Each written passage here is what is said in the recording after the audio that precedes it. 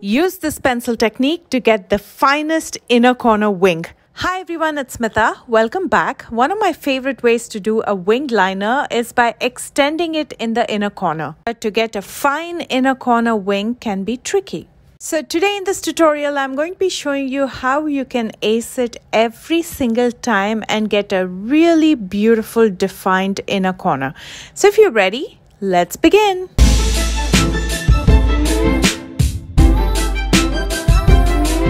I always like to start off with the outer wing and also lining my lash line. And for that, I'm going to be using the e.l.f. liquid liner in black. I'm going to start by extending my lower lash line in the outer corner. And rather than attaching the wing from the very top, I'm just going to leave a small gap to get that sharp wing. And I'm going to attach that to my lash line. And then I'm going to fill in the wing and line my top lash line. Now the inner corner of the eye is most sensitive and watery. So if you use a liquid liner there, the chances of it smudging are pretty high. And if you use an eye pencil, it's going to be really thick. Instead, I'm going to be using a fine tip brow pencil. This is precisely my brow from Benefit Cosmetics. And I'm using the darkest shade, which is 6. And instead of using the brow pencil directly, I'm going to warm it up just a tad bit. And you can clearly see a difference. It's a lot more pigmented. Here's the pencil used directly.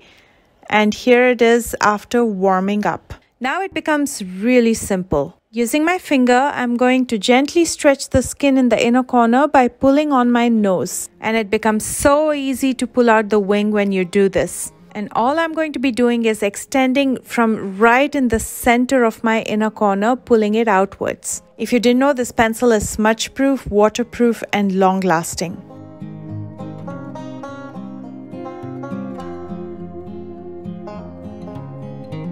I'm going to be using the Aqua Resist pencil in black by Makeup Forever to tightline. I don't prefer to use the brow pencil in my waterline or to tightline because it's not going to be as pigmented. I just prefer to use it in my inner corner only. It's time to finish up with some mascara, but before that I'm curling my lashes. For mascara, I'm going to be using the Charlotte Tilbury Pillow Talk Push-Up Lashes Mascara.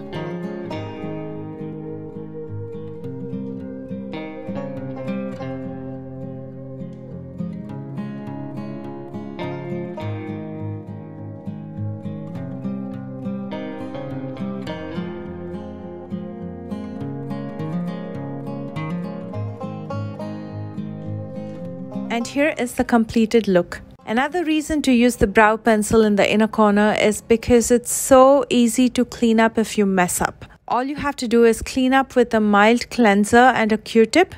It's that easy, and then you can apply a concealer or foundation over it to clean up. But if you use a liquid liner in your inner corner and your eyes start to water, it can smudge.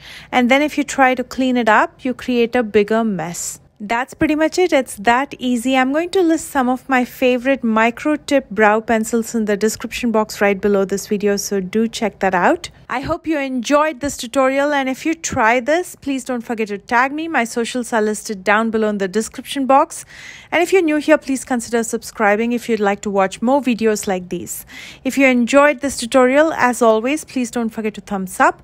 I love you guys so much, and I will see you soon with a brand new one. Bye guys.